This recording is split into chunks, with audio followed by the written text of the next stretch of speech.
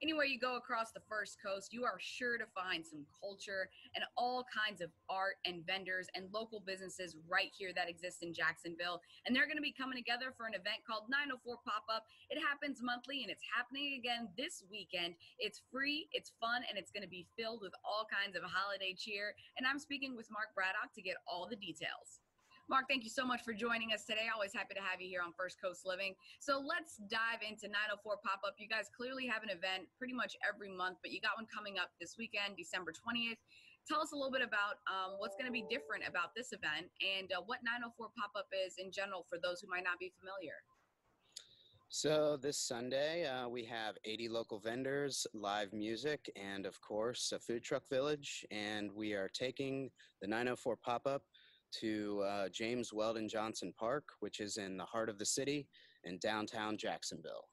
Now, typically, I know 904 Pop-Up happens down at Jack's Beaches, so you guys have made a shift into a new location. How and what can people expect going into this event versus other 904 Pop-Ups?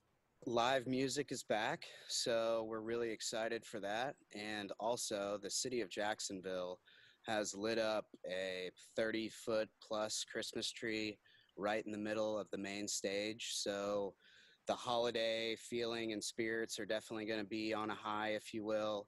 And it's just going to be a great opportunity to support local businesses once again during the holidays right before Christmas.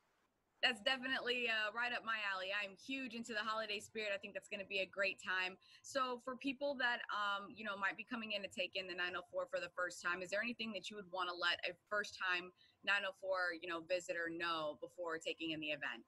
And ready to shop and support local. We have a lot of vendors basically that can, outfit you from top to bottom, if you will. Something for everyone will literally be at the event. We have a lot of great food trucks as well. So just come out, just ready to support our local creatives in our community. And it's really all about building our creative culture and continuing the synergy here in Jacksonville for all us small business owners. The topic of really trying to support local businesses, especially during the pandemic right now. Can you tell us, how does 904 Pop-Up really contribute to that? Providing a platform and really doing all that we can on the marketing side in regards to getting the word out about the event and really getting our message out about community over competition.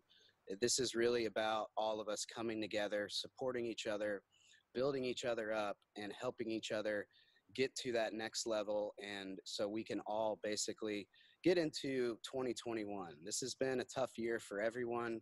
And obviously, we're all trying to get to that next phase, if you will, so we can move forward and get on the right foot for 2021. For all the viewers out there, one more time, what are all the event details of when and where they can catch 904 Pop-Up this weekend? December 20th, Sunday, from 11 to 7 p.m., downtown Jacksonville, James Weldon Johnson Park. We look forward to seeing everybody and can't wait to see you. Happy holidays. Thanks so much, Mark. We do appreciate it. Definitely. Thank you. You can always find this segment and more on our website at firstcoastliving.net.